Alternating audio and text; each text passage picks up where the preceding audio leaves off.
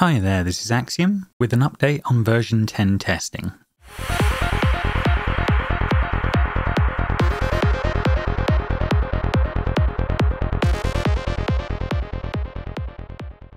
Okay, so I'm recording this video on the 15th of the 9th, 2022. Foundry is currently on version 10.285 and D&D 5th edition is on 2.02. It's been about a week since my last update, and updates for modules seems to be going well. Let's go through to the module compatibility checker and just have a look at where things are at. Most of the things I need for my games on a week-to-week basis are now working.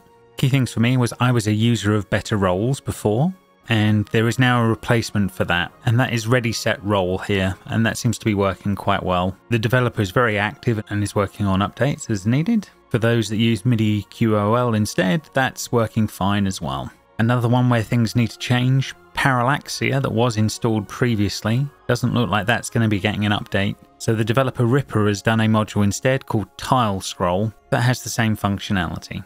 The big holdout that hasn't had one yet, it seems to be the module Drag Ruler. I really like the way movement is laid out with Drag Ruler, and it's a shame that's not updated yet. But I do understand that the developer will be working on this over the next few weeks coming up, so it will happen. It will be a bit later on. The module GM screen doesn't look like there's anyone doing any updates on that, which is a shame at the moment. That would be nice to see that one make its way through to version 10.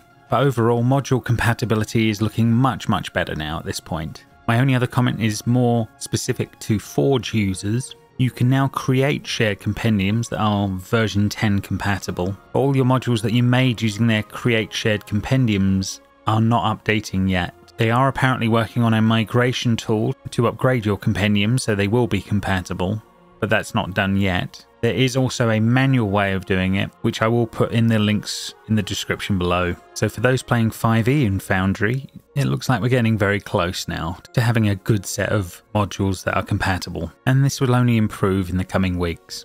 If you can't wait, however, I do have some recommendations for you. Before you go through any of the upgrade process, go into all of your worlds, and first things first would be to disable all of the Parallaxia tiles and then turn all the modules off. Save the world and then back it up. This is incredibly important in case anything goes wrong. Then upgrade the world with no modules on, then start adding them back in one by one, bearing in mind that some modules have replacements. Better roles replaced with Ready Set Roles, Parallaxia replaced with Tile Scroll, that kind of thing. Bear that in mind.